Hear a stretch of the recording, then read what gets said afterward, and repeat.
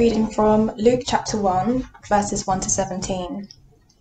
Many people have set out to write accounts about the events that have been fulfilled among us.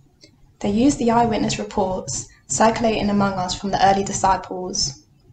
Having carefully investigated everything from the beginning, I also have decided to write an account for you, most honourable Theophilus, so you can be certain of the truth of everything you were taught. When Herod was king of Judea, there was a Jewish priest named Zechariah. He was a member of the priestly order of Abijah, and his wife Elizabeth was also from the priestly line of Aaron. Zechariah and Elizabeth were righteous in God's eyes, careful to obey all of the Lord's commandments and regulations. They had no children because Elizabeth was unable to conceive, and they were both very old. One day, Zechariah was serving God in the temple, for his order was on duty that week. As was the custom of the priests, he was chosen by lot to enter the sanctuary of the Lord and burn incense. While the incense was being burned, a great crowd stood outside praying.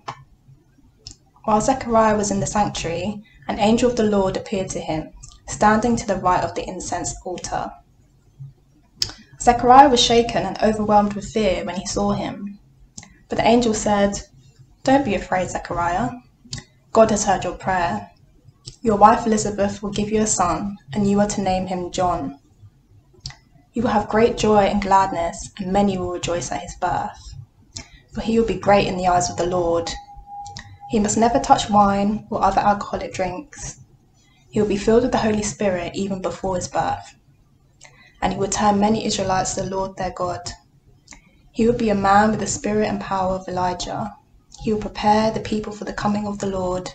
He will turn the hearts of the fathers to their children, and he will cause those who are rebellious to accept the wisdom of the godly." So what stands out the most to me is when the angel said to Zechariah, "Don't be afraid, for God has heard your prayers."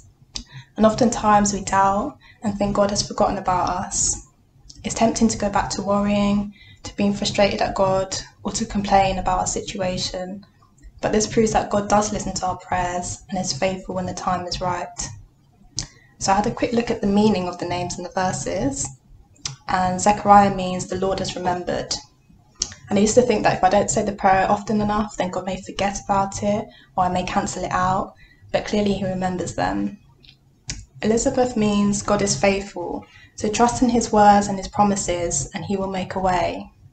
He knows the right time and also what is right for you. And sometimes it doesn't come packaged the way that we imagined, but have faith in God because he knows best. And finally, John means God is gracious. God left us with the Holy Spirit, our helper and comforter, a gift of God's grace. It's comforting to know that he resides in you at salvation, and that John was also filled with the Holy Spirit as a baby. Therefore, we can ask the Holy Spirit to guide us, give us direction, and give us boldness to share the gospel.